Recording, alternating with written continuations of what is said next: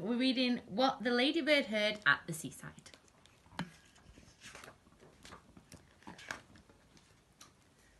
One July, when the sun was high, the ladybird took to the clear blue sky. She spread her wings in the summer breeze and flew over farms and fields and trees. She flew and she flew as fast as could be, till at last she came to the deep salt sea. And the sea lion roared, and the seagull shrieked, the mermaid sang, "Law!" and the dolphin squeaked. The crab went snap, and the shark went gnash. The whale's grey tail made a mighty splash. The dogfish barked, and the catfish purred. But the ladybird said never a word. But the ladybird saw, and the ladybird heard. She saw two men in a camper van with swimming trunks and a cunning plan. They were Hefty Hugh and Lanky Len, up to their wicked ways again. Said Lanky Len to Hefty Hugh, "I'll tell you what we're gonna do. We'll lie in wait till it's 12 o'clock, then out we'll swim to the mermaid's rock. The mermaid's hair is very long. She combs it while she sings her song. But when it's night and she's fast asleep, then tiptoe onto her rock we'll creep. And snip, snip, snip, we'll cut that hair so very long and very fair."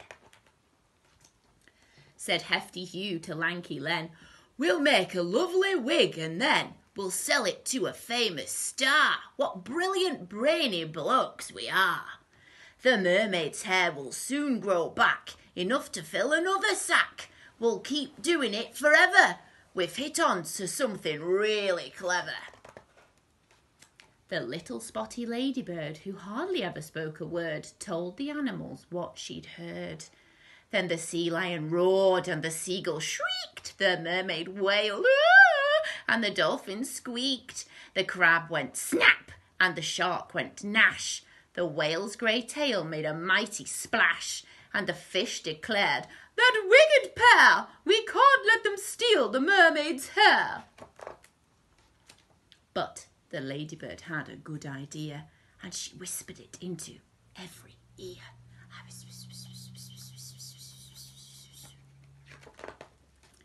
Then the seagull gave a joyful shriek, and he fetched some seaweed in his beak. And as the sky was turning red, he dropped it onto the sea lion's head. Then as the sky was turning black, the sea lion climbed on the whale's humped back.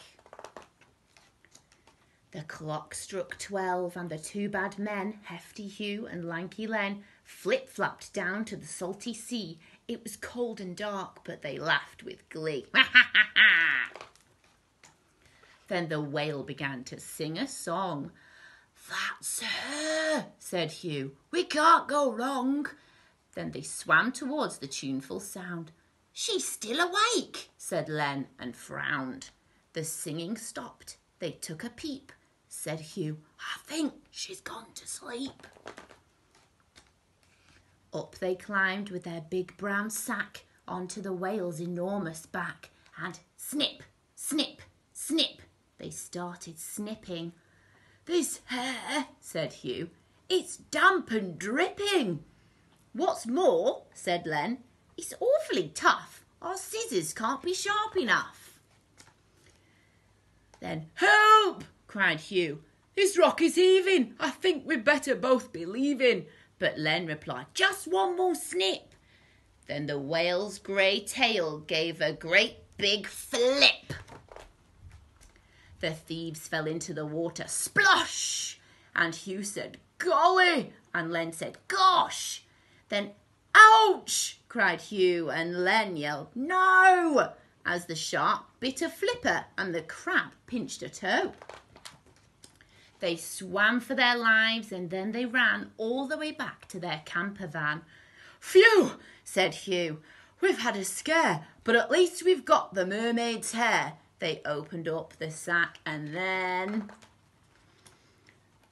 "It's full of seaweed!" shouted Len. And "Tricked again!" said the two bad men. Then the sea lion roared, and the seagull shrieked. The mermaid sang, "Law!" and the dolphin squeaked. The crab went snap and the shark went gnash. The whale's grey tail made a mighty splash. The dogfish barked and the catfish purred.